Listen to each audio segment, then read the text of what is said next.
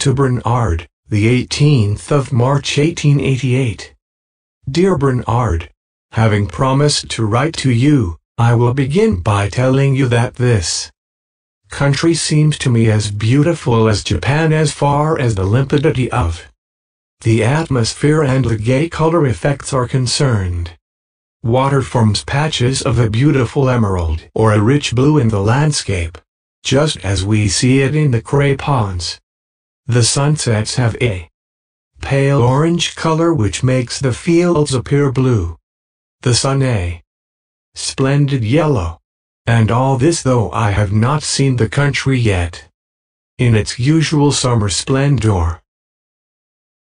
If the Japanese are not making any progress in their own country, still it cannot be doubted that their art is being continued in France.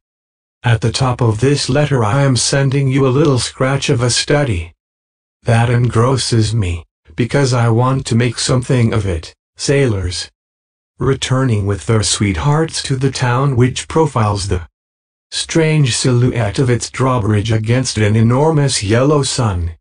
I have another study of the same drawbridge with a group of women washing. Sincerely yours, Vincent.